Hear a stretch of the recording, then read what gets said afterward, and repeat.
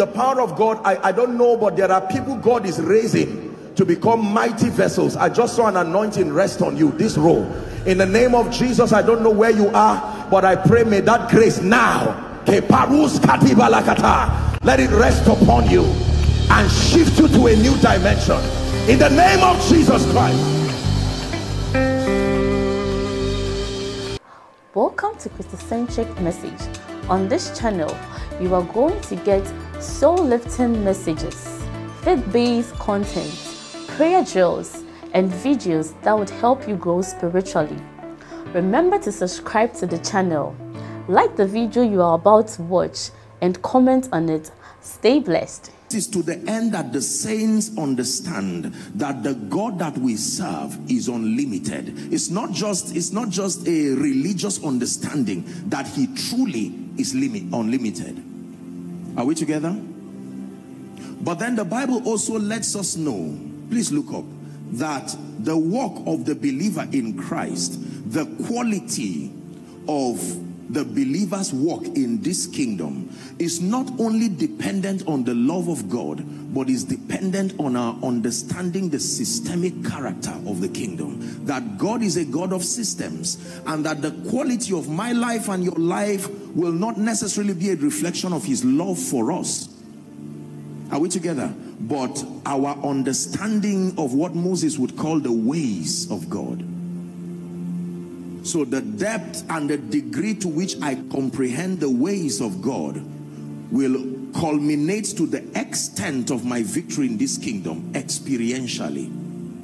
Now, for many believers, the challenge is that we have an awareness of the possibilities that are captured in Scripture.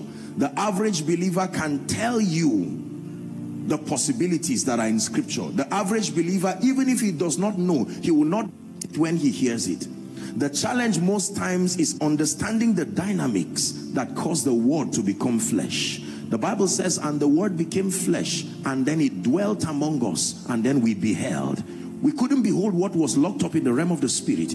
It had to gain entrance into our realm. So for as long as our profession of the faith remains just as a verbal communication or a wish locked up in the realm of the spirit, frustration will be imminent. We must sustain the spiritual technology to translate realities that have been captured as written in Scripture to make it become our experience here and now.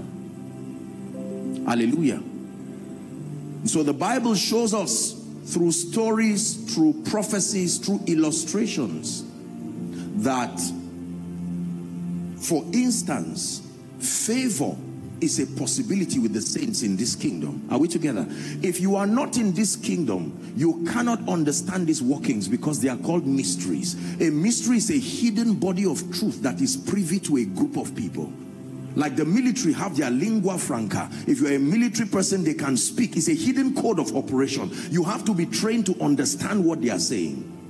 So in the kingdom, we have a system of operation built by God's own intelligence, that if the saints access that body of truth, the Bible calls it marvelous light. We are not just a chosen generation and a royal priesthood just because we happen to be at a time in history alone, but that God has granted us access to a hidden body of truth that the Bible calls marvelous light. And it is on the strength of that light that our lives show in experience that we are a chosen generation, a royal priesthood, and indeed a peculiar people. Are we still together? So scattered through Scripture, we see that favor is a reality. We saw it in the life of the nation of Israel. Scattered through Scripture, we see that speed is a possibility. Scattered through Scripture, we see that restoration is a possibility. Scattered through Scripture, we see that all these dimensions are there, so that, listen, the Bible says the things that are written aforetime, it says that they are for our learning. That means those historic materials should mentor us into an understanding. They are for our learning, so that we, through the comfort of Scripture, might find hope. Hope that makes not ashamed. That if he did it before, then he's able to do it again. And one of those mysteries that represents a system of advantage, as I call them. You see, everybody's life is ordinary and the same. except for the leverage that the systems of advantage provide for you.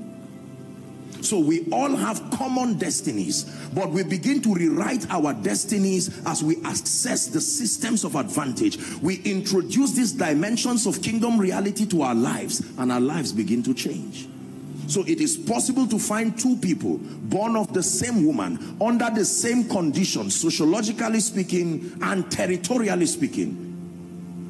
So you would think that their destinies would look like the same one, you know, would be the same. But one of them would access these systems of advantage and begin to change things in their lives. When they looked at Jesus, because of his association with Nazareth, even Nathanael spoke and said, "Can anything good?" It was not Nathanael's fault. Jesus never said, "You are lying." That is the pattern, except that the Son of the living God already had his to change it. Everything is true until your life changes it. It is true that delay is there. It is true that failure is there. It is true that spirits associated with territory can manipulate disfavor upon people. It remains true until you rise by light. Are we blessed? And so we want to explore very briefly the mystery of restoration. That among the mysteries, the body of truth, according to Matthew 13 and verse 11, in one of his mentorship sessions, Jesus began to teach. And while he was teaching in parables, he was shrouding mysteries in those parables. And then later on, he would explain to the disciples, and he said, "It has been given unto you to know." The word "know" there does not just mean an awareness. It's the same word that is used as a man knowing his wife. An encounter with proofs. It has been given unto you to know the mysteries of the kingdom of heaven. These are the ordinances that cause the saints to command dominion on earth. You may have heard me say it once and again that dominion is not an impartation. Dominion is the resultant effect of your comprehending the mysteries of the kingdom. Hallelujah. The mystery of restoration. Are we still together? Joel chapter 2 and verse 25. We've learned from scripture and we've learned from the experience of living that it is possible to lose things. Sadly, many people have lost loved ones. Sadly, many people have lost money. Sadly, many people have lost time. So the Bible lets us know that the concept of losses or losing is a concept that exists with men. We can lose things, but according to the Bible, the greatest loss that can happen to a man is not the loss of things, it is the loss of time. And so when he begins to talk about restoration, his emphasis is the years, not the things. I will restore the years. Because when you meet a dying man, he will not ask you to transfer money into his account. The greatest need of a dying man is more time. Isaiah 38. Hezekiah did not require more money or an enlargement of his throne or rest round about. Hezekiah's request was, "God, give me more time." That means whatever steals your time is a true enemy. If you lose money and gain it back, you lose your reputation, there are systems to build it back. But when you lose time, listen please, it is because of this that the Bible says to walk circumspectly, as wise, it says, and not as unwise. And what is the wisdom there? Master anything you know in scripture that will help you to redeem time. He called it wisdom. That means when I explore the mysteries of the kingdom, it will give me an advantage over time. Are we together? If you lose time, there may not, physically speaking, be a way of gaining it back. But we thank God because we serve a God who does not live in time. We thank God because we serve a God who does not really even live in eternity. Because eternity is still a subject of time. It's just time without end. We serve a God who lives in a realm that the Bible calls unapproachable light. His realm is now. No past, no present, no future, now. The concept of distance, time is not a reality that exists in his realm. It was a borrowed phenomenon to help men catch up with him. That God does not live. Genesis 1 verse 1, in the beginning God created the heavens and the earth. That means he was not in the heavens, he was not in the earth. You can't create what you are inside. Are we together? Now, please sit down, pay attention. So when we talk about the mystery of restoration, we are trusting by the Spirit of grace and wisdom to explore the systems of advantage. Listen, it is on the strength of these mysteries that Apostle Paul will say, for we know that all things do not just work just because we are Christians. There is a system of advantage we have that regardless. That's why many times when you are complaining, God really does not listen, because in his realm it doesn't make any difference what you've lost or what you had. It doesn't. Those realities are vain. It is within his power to reconstruct anything as though it never left. So when you are saying, God, remember what I went through, he says that is unnecessary. There are too many mysteries I can use to bring you back. It's why it's painful to not trust God, because it's an insult on his ability. That even in heaven, they are not done learning his ability.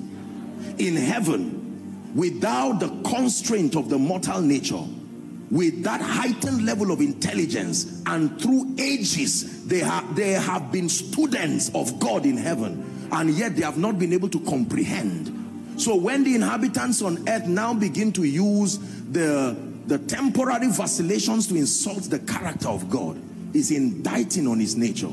When God says he is God, it takes the Spirit of God to help you understand the meaning of that statement. Now you be God, Almighty God. Listen to yourself. You know be man. Stop. Let me explain that to you. God is not a man. He only became a man. When you say God is a man, that means he must submit to someone. The person who created him must demand worship from him. But he became a man, meaning that it was an inconvenience he wore as a representation of love, not weakness. You see that? We are men, we are not God. We are men, but he made us. It's a translation. So that our dominion, this godlike dominion today, is not absolute dominion, it's shared dominion. Dominion that can be withdrawn as proof that it did not originate from you. You get what I'm trying to explain? Yes. So when we say God is not a man, and then the Bible says the man Jesus is seated at the right hand of the Father, it's not a contradiction. God is not a man, but he became a man, so that he will reveal the extent of the love of the Father. But I assure you, God is not a man. Hallelujah. Praise the Lord. Genesis chapter 40. Help us, Holy Spirit. The things that are written aforetime, the Bible declares that they are for our learning, so that we, through the comfort of Scripture, might find hope. Genesis chapter 40. Just a little background. This is the story of Joseph and his sojourn from his father's house to the place of destiny. This is a classic on understanding the dynamics of destiny.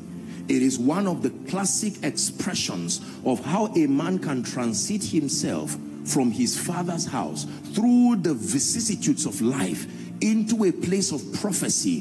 There is a spiritual roadmap through the life of Joseph that, if understood, discerned, and followed by any Christian, inevitably, regardless of that which you face on the way, you will emerge not only a champion, but you will be a representation of the desire of God. Are we together? Yes. This is very, very powerful. It's amazing, Pastor Sir, that when you begin your journey with God, he never tells you what will happen on the way. He will tell you that you will get to a land flowing with milk and honey, so that you will set your gaze on that end. But the dynamics of that journey is something that we must learn. Are we together?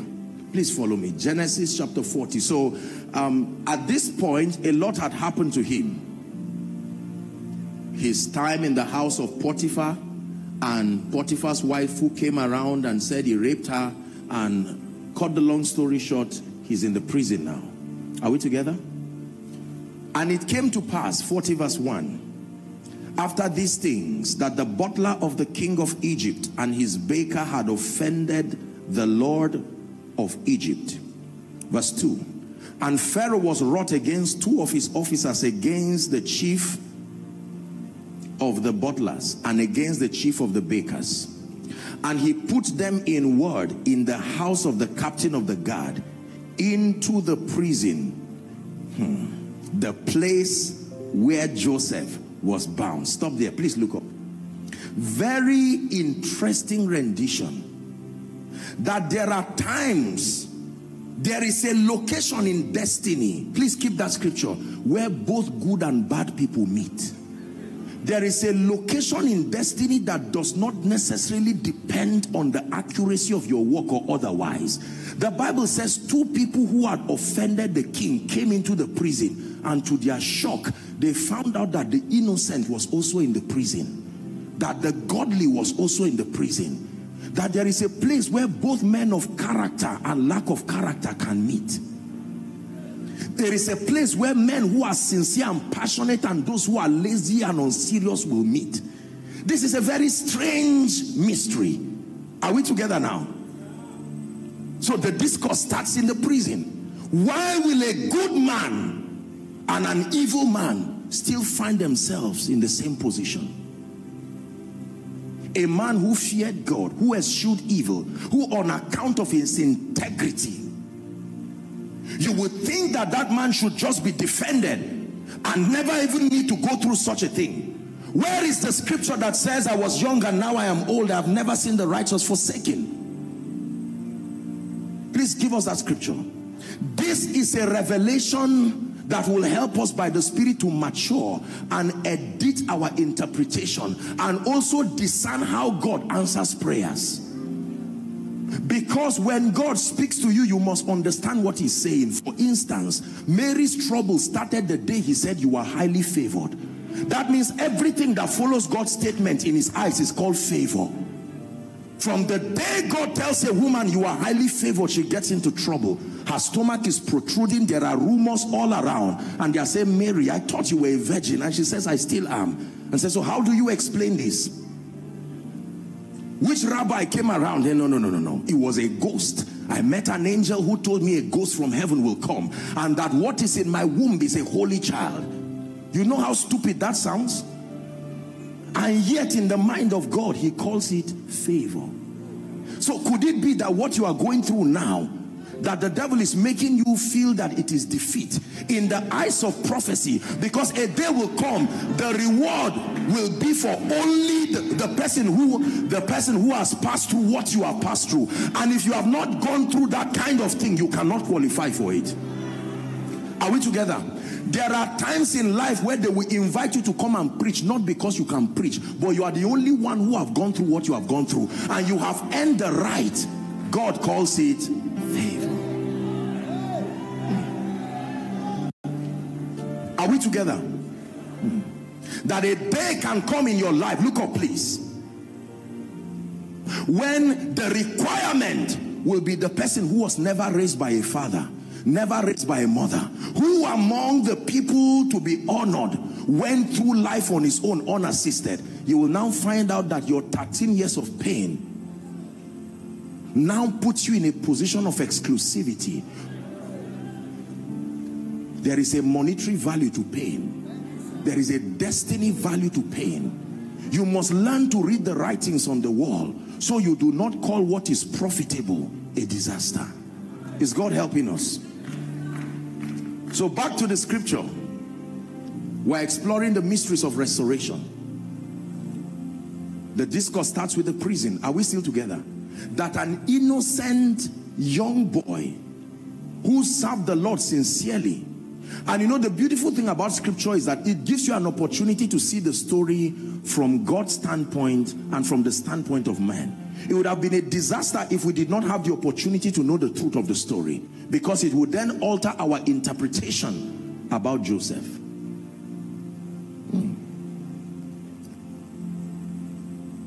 So good people and evil people can find themselves in the prison. So Jesus can be on the cross, and yet two criminals are by his left and right, and all of them are hanging on a cross. So if they say, give me the list of all who are hanging on the cross, you will call Jesus too as one of those hanging on the cross. And by the interpretation of men, anybody who hangs on the cross is a sinner, except that one is hanging on the cross not for the sin he committed for himself. It's a sacrifice for others. This already should be a message to give us wisdom, that when you see people go through things you cannot understand, the secret is to pray for them and remain discerning, because there are people carrying burdens they have no business carrying. God, part of the requirement of the grace they carry, has compelled them to go through things that ordinarily they will never have gone through. Listen, it's a mystery in the making of men, is how compassion is built, the ability to be touched with the feelings of the infirmity of God's people. Do you know that if you are called into the healing ministry, you will be surprised at the kind of training you will go through? You will never be able to minister to people with a dimension of innocence. There is a requisite level of association. You must know what sickness does to people, so that it will fuel compassion. When you see someone on a wheelchair, this is more than your ego. There is a memory bank in your history where you can draw power from. It would have been unfair for God to say men did not love him without becoming a man. Even though he was God, he needed to become a man, subject himself through the limitations of men. And Jesus was surprised that when he became a man, he cried. He was surprised that when he became, are you getting blessed? That when he became a man, he was hungry and cursed a tree. When he became a man, he saw them insulting the house of God, turning it into a place of merchandise. He did not report them, he flogged them. Now when he ascended to heaven as man, he tells the Father, I was there. I know what it means to come and preach on Sunday when there is a plethora of betrayal waiting for me as a man of God. I understand. I know what it means to be praying for people and praying for people, and maybe your own family may be going through the same challenge, yet the burden of ministry demands that you remain true and consistent, that you learn to look beyond yourself. There is a time when both Joseph and the wine presser can be in the prison. So if they ask you as an onlooker to give a judgment about all those you find in prison, you can use the attitude of sarcasm to say, I saw Joseph, I saw the builds an altar that is backed up by blood, that even in the secret, the jealousy of God is invested upon that altar. Believe me.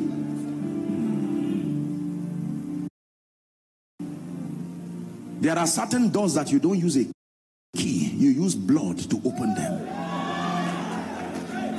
And there are men and women who have gone through this laborious, the training of the great is a training that God has to hold your hand to go through. Some of you right now, as I'm speaking to you, you are seated, you are in that season. Cry with honor. Do not be ashamed of your scar. What looks like a symbol of shame today will become your badge of honor. He said, let no man trouble me. That the difference between an attack of the enemy and a season you are passing through is that even in the pit, there is still the signature of dominion and favor. The Bible says, even though it was in the prison, there was a token that God left, that let this be a signature, oh Joseph, that when darkness is all around you, remember that this seed of dominion is still within you. Now, for time's sake, the Bible tells us that Joseph that man. Never did Joseph give them the history of how he got there. He was more passionate about serving them and lifting them, and heaven was marking that examination. Joseph had every legitimate ground to say, young men, don't disturb me with your noise. You offended the king. It's a shame that you got to the throne and you are still back to the pit. I'm an innocent man with prophecy upon my head. I've worked with character and integrity, and now I find myself here. But Joseph said, forget about me. My focus is to see that you are lifted. So then death works in us. The Bible says that life will work in you. That your trust, when the money comes, God says, bring it to this ministry and sow it. And you walk like someone who doesn't know what he's doing. And while you are doing it, an onlooker is saying, this church thing is really making people mad. And they do not know that there is a system of justice that is vetting the sincerity and the purity of your heart. Are we blessed? A prison is a place of confinement. A prison is a place of delay. A prison sometimes can be a place of slavery. But I want to tell you prophetically, a prison is a training ground. It's a place where God trains you. Are we blessed? The prison. Many of us are there now. Never trust people who do not have the history of a prison in their journey. There is a requisite level of qualification that you're passing through the prison adds to your spiritual credentials as you minister on behalf of His Majesty. I don't want to know your story. Tell me your pain. There are things I'm searching for. I don't trust your compassion until I see what you've gone through. If you have not been touched with the feelings of the infirmity, I don't believe you truly love people. There are things you go through that fuel genuine compassion. When someone comes to your office and says, man of God, I'm not an irresponsible man. This finance thing is not just working. You don't laugh at him with sarcasm. You say, I've been there. I serve God with my heart, and suddenly the grace rises from that gate of compassion. There are many talkatives in the body of Christ without the history of the dealings of the Spirit. This is why compassion has not been able to come in the heart of many people. There are people who love God and train their children as best as they could, raise them in the way of God, and those children just decided to go wayward. Be careful when you begin to conclude and analyze on those things and say, no, if you train that child well, it may not always be so. Even Jesus, who beheld the word every day for 3.5 years, while the crusade was going, a negotiation to make money out of Jesus was going on. Is God speaking to us tonight? The prison. For the sake of time, let's discuss the subject of losses. We cannot understand restoration, and we cannot understand coming back, bouncing back, until we understand losses. To lose means to part ways with something, someone valuable, or a time. To part way with time, to part way with something, to part way with someone. And I wrote down here, very quickly we'll look at it, 5 scriptural reasons why people lose anything at all. 5 scriptural reasons. Now, these reasons capture both the training of the believer and a caution to a careless one. Are we together? Number 1, the first reason according to scripture why people lose is lack of discernment. Please make sure you write it down. Hebrews chapter 2 and verse 1, please. Help us, media.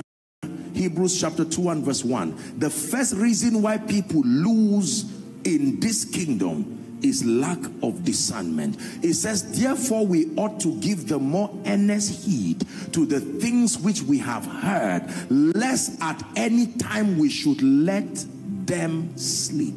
It was while men slept, the Bible says, that the enemy came as a farmer too and planted something. So it says, awake thou that sleepest, and Christ shall give you light. Lack of discernment. In Genesis chapter 28, the story of Jacob's encounter at Luz that he would later call Peniel. It was the encounter where he saw a ladder ascending from the earth to the heaven. When you go to verse 16 of Genesis 28, the Bible says Jacob himself counseled himself and rebuked himself. He woke up from sleep. So the problem was sleep. He woke up from sleep and said, surely the Lord is in this place, and I did not know. There are many people who have lost seasons because they could not discern. There are many people who have lost relationships because they could not discern. There are many people who have missed an opportunity to receive territorial anointings because they could not discern. Discernment. Lack of discernment. Number two, for time's sake, we have to rush. The second reason why people lose in this kingdom and then in life and destiny is carelessness. The second biblical reason why people lose is carelessness. An attitude of nonchalance to life, nonchalance to destiny, nonchalance to walk. Hebrews chapter 2 and verse 3, please. How shall we escape if we neglect so great salvation? How shall we escape? That means bondage is imminent for anybody who lives a life of negligence. Are we together? Carelessness. Taking life for granted. Taking things for granted. Taking opportunities for granted. Oh, there's a free mentorship session with my pastor. But what is that about? I mean, I can always get it. Careless approach to life. One day I'll be anointed. I think there's always time. All this fasting and prayer is an interruption to my life. Carelessness. He says, I must walk the works of him that sent me while it is day. There is timing with destiny. Every time is not the right time. Every time is not convenient. He says, while it is day, for the night cometh when no man can walk again. Are we together? Yes. In athletics, in football, and most sports, they have an age range. No matter how passionate you are about it, once you pass that age range, sorry for you. Football, they have an age range. Tennis, and all of these sports, they have an age range. Athletics. It is important for you to know that there is timing to destiny. So carelessness. Revelation chapter 3 and verse 11. Revelations 3 and verse 11. Read with me, please, if you are a Christian and you can see it. 1, 2, read. Behold, I come quickly. Hold fast which thou hast, that no man. Carelessness. Let it never be for you that let his bishopric let another take. Carelessness. Number 3, very quickly. Why do we lose in this kingdom? Ignorance of the laws of life, the laws of destiny, laws of the kingdom. Ignorance of the laws of life, the laws of destiny, the laws of the kingdom. Psalm 82 and verse 5. That ignorance is a plague in this kingdom. It says they know not, neither will they understand, that they walk on in darkness, and all the foundations of the earth are out of course. Lack of light. Verse 6 says, I have said, all of you are gods, and you are children of the Most High. The tragedy is in the next verse, verse 7. It says, but you shall die like mere men and fall like one of these princes. Ignorance. Ignorance is a terrible plague. Isaiah 60 and verse 1 says, arise, shine, it says. Not because you are tired of sitting there, for your light has come. Not because your light is around. It's always been around, but the day it comes to you. Ezekiel chapter 2, when you read from verse 1 and 2, he had an instruction, rise up, and he had no strength. He says, but the Spirit entered into me, verse 2, and set me upon my feet. It takes light. It takes an understanding of the ways of God. Many people are ignorant of the ways of God. We just live our lives sociologically. Sadly, you hear this all around our society. Why sayings like one day go better? Why sayings like I know one day things will change? You see, all those kinds of thinkings will be to our own peril. Our lives must be intentional. The Bible says, he that strives for mastery is not crowned, except he strives lawfully. The quality of my life and your life is predicated on our depth of spiritual illumination, our understanding the ways of God, not just a religious study of scripture, but study of scripture that reveal to us the keys of the kingdom. Are we blessed? Number 4, why do we lose in life and in this kingdom? Abuse and misuse. The 4th reason why we lose: abuse and misuse.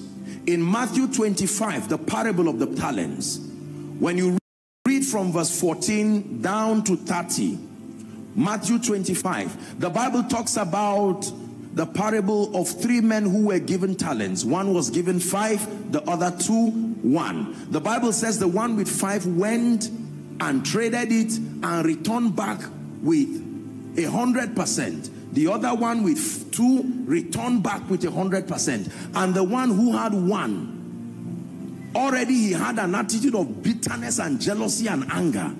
And he went and buried it. You bury seeds, not talents. And when the master came, he said, I know you are a hard man. You like to reap where you did not sow. So I thought, instead of wasting my time, let me bury it. Here is your seed. And God called him wicked and unprofitable. That everything God gives you, let me tell you something. You see, we talk a lot about transfer, whether wealth transfer, or it's not only unbelievers that good things leave. Believers who have a track record of abuse and misuse will also lose things, because God is a God of caution, and he's a God of responsibility. If you are hungry and he feeds you with 5 loaves and 2 fish, and you now eat and you are full and carelessly waste the rest, he will say, go and gather the crumbs. But tomorrow you can be sure you will not get that bread again. God was so meticulous, he showed us a sense of responsibility and caution. When all those guys ate and they littered everywhere and left, he said, go and gather the crumbs. And they gathered 12 baskets full. Abuse. There are people who have abused power. There are people who have abused and misused money. There are people who have abused and misused the anointing. Abused and misused leadership. Africa as a continent is in a plague today, sadly, because of different levels of abuse and misuse of authority and power. The 5th reason why we lose in this kingdom, it can be because of the tests and the trials that we are going through. It is possible that because of the dealings and the trainings you are going through in the spirit, for the sake of your destiny, momentarily, certain things can be withdrawn from your life. That is true. The Bible does not leave us in the dark as to the fact that during your period of training, it was Apostle James chapter 1 from verse 2. Please give it to us, James 1 and verse 2. He said, count it all joy, my brethren, when you go through diverse temptations. Secure your stability with this knowledge, knowledge, he says, knowing this, James chapter 1 from verse 2. Knowing this, that the trying of your faith, he says, works patience. Are we together? Verse 3. And that when patience has had its full work in you, it will be able to build you, paraphrasing, so that you may be perfect and entire, wanting. The word wanting there is lacking nothing. So sometimes God takes things from you so that tomorrow you will not have any lack again. There are times that God will take your seed of today away from you so that tomorrow you will not need to beg again. It is not, listen, God does not just give, he also takes away. But when he takes away, it really is a spiritual investment, because with God it will always come back. Hallelujah. Yes. So these are the 5 reasons that I pieced together from scripture as to why people lose. A quick recap. Number 1, that people lose because of lack of discernment. That people lose because of carelessness. That people lose because of ignorance of the laws of life, destiny, and the kingdom. That people lose because of abuse and misuse. But then that there are times that this group of people, because of the seasons that they are in with God, the season of dealing, that they can go through tests and trials. Job chapter 1, when you read from verse 9, the whole text is from verse 9 to 22. Job chapter 1 from verse 9 to 22. But let's look at least 9, 10, and 11. The Bible says, then Satan answered the Lord and said, doth Job fear God for nothing? Next verse. Hast thou not made a hedge about him and about his house, and about all that he hath on every side? Thou hast blessed the work of his hands, and his substance is increased in the land. Now hear what Satan says. But put forth your hand now and touch all that he had, and he will curse you to your face. In other words, Job's allegiance and loyalty to you, oh God, is fake. He's only saying it on the strength of those things. The next verse, that should be 12. And the Lord said unto Satan, very scary scripture, behold, all that he hath is in thy power, only upon himself put not thy hand. So Satan went forth from the presence of the Lord. And then sin 2 is what begins to happen in the earth. There was a day. The Bible calls it a day of adversary, that in every man's life there is such a phenomenon, a day of adversary, that if you turn aside in that day, the diagnosis is that your strength is small. Hallelujah. I wrote here keys for restoration. Let's hurry up and touch on them so we can pray. Now that we have seen the factors that are responsible for losses, please don't just write these things, study them and see where it applies to your life. For some of you, it is lack of discernment. You see, seasons are like the hand of a clock. When you miss it, it may come back, but you will have to wait a very long time. So like the Magi, the wise men, you have to be discerning, to discern moments that you can capitalize on. Keys for restoration. It is true that God is a restorer. It is true that God can restore. Hallelujah. Such a powerful comfort for the saints, that no matter what you've lost, the mystery, I hope that we'll be able to deal with it, is that everything that leaves you is still on earth. Now that's a very good news. If it leaves me and it is still on earth, then there is hope for recovery. And scripture says there is hope for a tree. Do you know why there's hope for a tree? Because provided the earth from where it came out from is still there, there is hope for a tree. There are 4 keys that I wrote here that are prophetic road maps. I wish we had time to walk these as seen in the life of Joseph. But if any one of you in this assembly following online from any part of the world, if you walk through this process, I give you a guarantee by the integrity of scripture, regardless what the situation is, you truly will come out. Are we together? This is where I want you to pray. In 1 minute, cry and say, Lord, open my eyes. No assumptions. Open my eyes.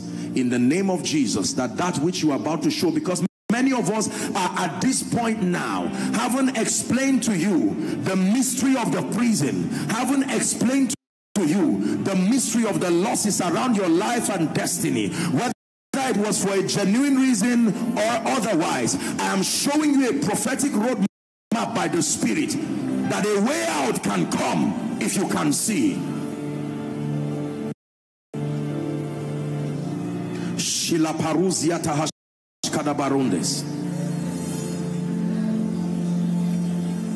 Are we blessed? Now look up. Please receive with meekness these truths that I want to teach you. The first key I have found, if you want to experience restoration in your life, your family, your spiritual life, your finances, your destiny, the first key to restoration according to scripture is self-examination and evaluation. The first biblical key to experience lasting restoration, the power of self-examination. Not just prayer, not just fasting, not just finding a man of God. In that order of priority, self-examination. There is nobody who receives restoration in this kingdom if you cannot sit down and be thoughtful. 2 Corinthians chapter 3 and verse 5. Help us, media. 2 Corinthians chapter 3 and verse.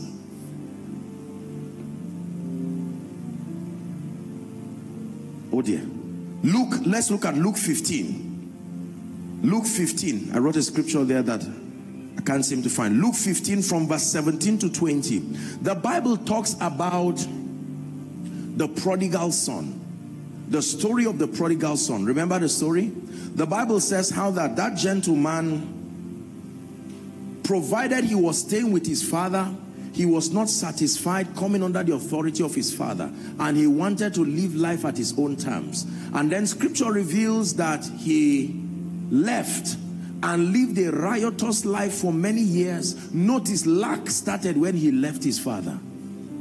Now, the story of the prodigal son is not the story of sinners, because it's a family. It has nothing to do with sinners. Number two, for your information, the story of the prodigal son is the story of two people with the same lifestyle. The only difference is one acted out his own, whereas the other hid his own in the heart. Both the elder brother and the younger brother did the same thing. The only thing is that the younger brother was fast to act out his own rebellion, but the elder brother also had his own hidden there. Are we together now? So the Bible talks about this gentleman who later finds himself with the swine, pigs, eating from them. And then read verse 17, please. The first 5 words or 6 words. 1 to go. And when he came to, the Bible never said when an angel appeared to advise him. Listen, human beings have their wills, and you can sit down and think through life. Please keep that scripture there. He came to himself. How do you come to yourself? By thinking. There is the voice of your heart. The Bible says, say not in your heart. So you don't just think, you can speak in your heart. He came to himself. He said, how many hired servants? It's called the power of thoughtfulness. If you can take an introspect of your life and your destiny, self-examination. Are we together? Many people never rise from the shackles of life and destiny because they are preoccupied by offense and will not sit down and examine their own lives. Why am I like this? Why is my church not growing? Lord, you called me. Why is it that my pastor continues to prophesy over my life and people testify here every week?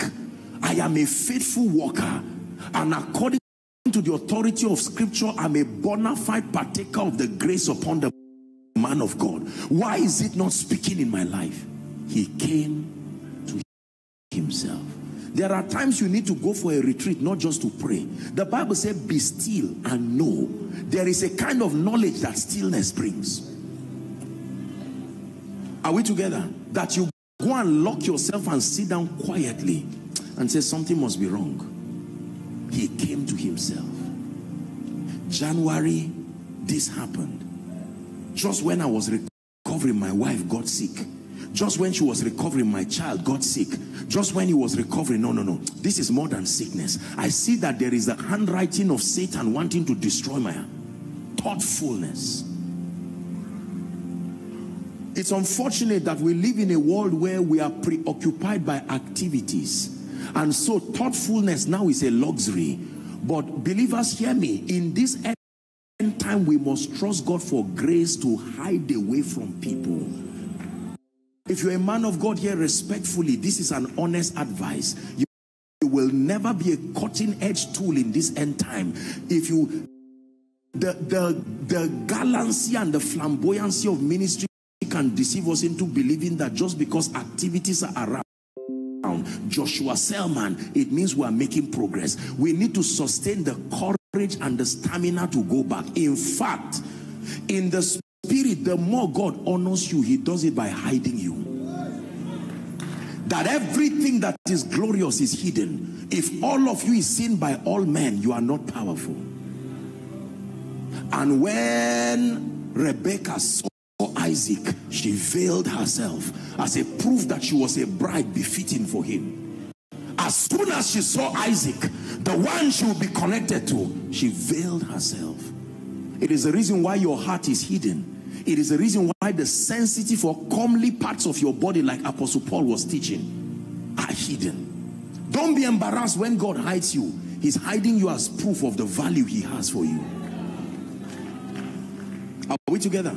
But we are dealing with self-examination. The young man sat down one day and came to himself. He said, how many hired servants does my father have? And I am here feeding with the swine. I will arise and I will go to my father, he said, and I will say, Father, I have sinned against you and against heaven, and I am not worthy. He had not gone, no, he was discussing self-examination.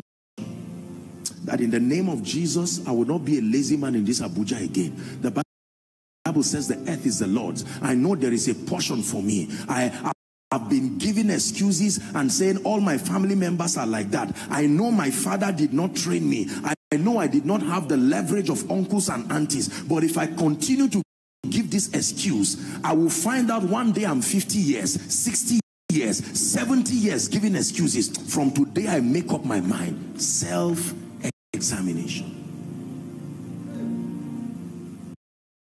This life of disobedience and dishonor to my pastor, every time he's prophesying, I stand and I say, oh, I'm the one washing his car. And for 5 years, I've not received any testimony. I come back to myself. I'm coming for this service with my heart open. And if my pastor is prophesying, I will not just see him as my pastor. He is God's apostolic voice to me. Self-examination. Fear a man who has sat down to think. He's ready to rise. Listen, let me tell you how restoration came to Samaria. I wish we had time, we would have walked scripture tonight. The Bible says there were 4 lepers. For as long as they were silent and not thinking, they remained on the ground. But when prophecy came, the spirit of wisdom landed on them and they began to think and contemplate. Why sit we here till we die? They began a conversation.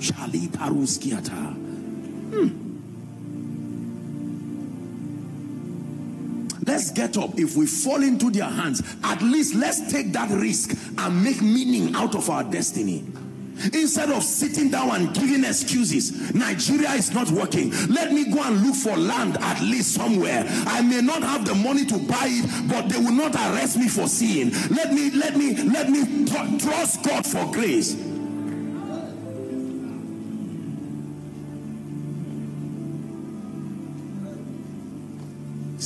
self-examination.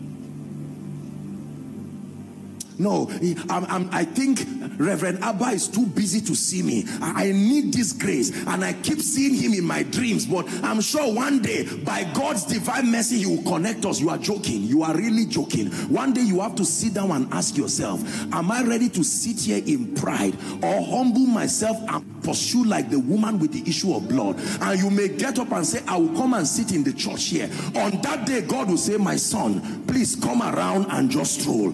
You see, the prodigal son didn't need to reach home before he met his father. That means the father was already walking too, but he needed to examine himself and take a step of faith. Someone say, in the name of Jesus. Please shout it. Say, in the name of Jesus, I receive grace to sit down and be thoughtful. I kill every excuse over my life, my ministry, my destiny. Turn it into prayer in 1 minute. Lord, I'm tired of giving excuses. Why I remain small, why I fail. I'm tired of giving excuses. Why the unction of the Spirit is not upon my life. There are enough anointed vessels for my life to change. Someone is praying. Please be serious. Pray.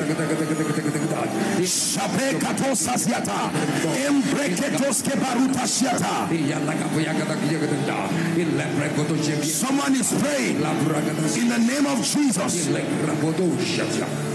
Come to yourself. Come to yourself.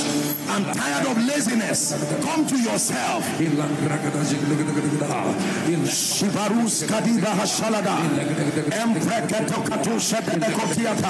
One more minute as you pray.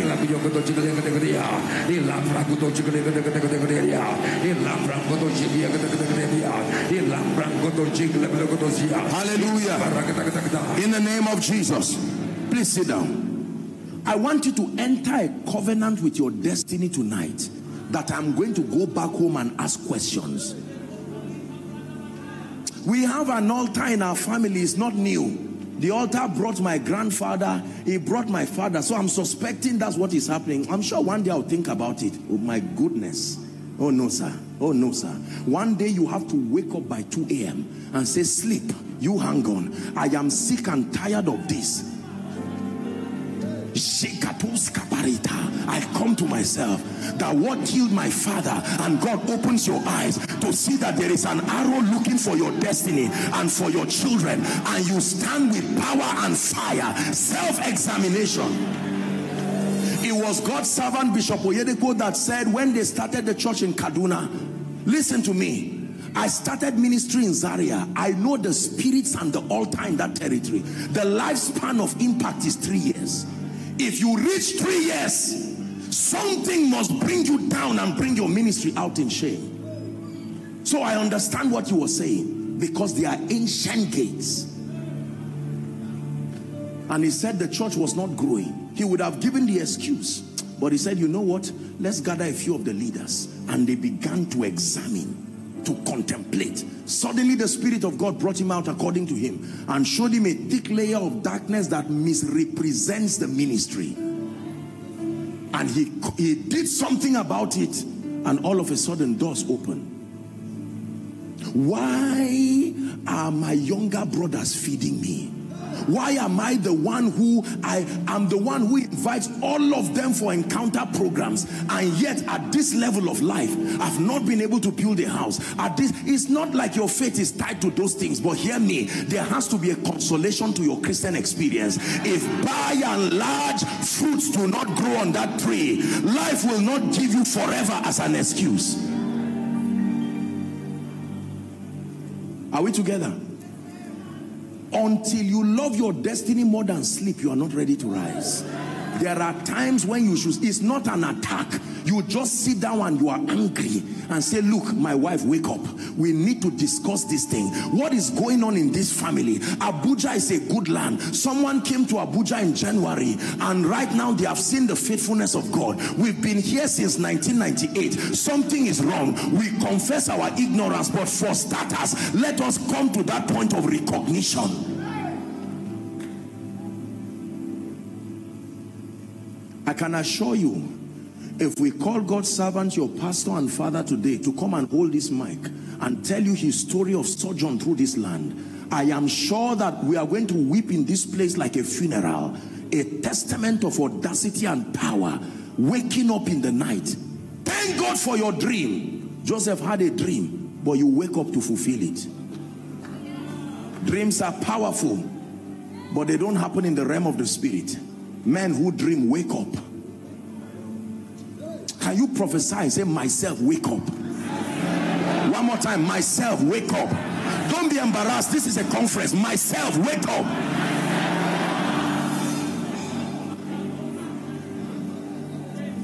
Hallelujah. Wake up. He came to himself. Number two, few minutes and we're done tonight. The second key that provokes restoration in this kingdom is the power of brokenness. Psalm 51 and verse 17. It is not enough to examine yourself. You must get to a point where the Bible says that the sacrifices of God are a broken spirit. It says a broken and a contrite heart, oh God, thou will not despise. That means God cannot ignore a broken person. Brokenness requires many things. A recognition, and then you have to admit brokenness. Lord, it is I've been living life at my own terms. I am sure it's my pride that has brought me to this place, and Lord, I'm not ashamed. I go down on my knees to you who is the maker of the heavens and the earth. If you don't help me in this city, I cannot rise. I come before you. There's nothing to be ashamed of. Brokenness. Brokenness is a very powerful mystery.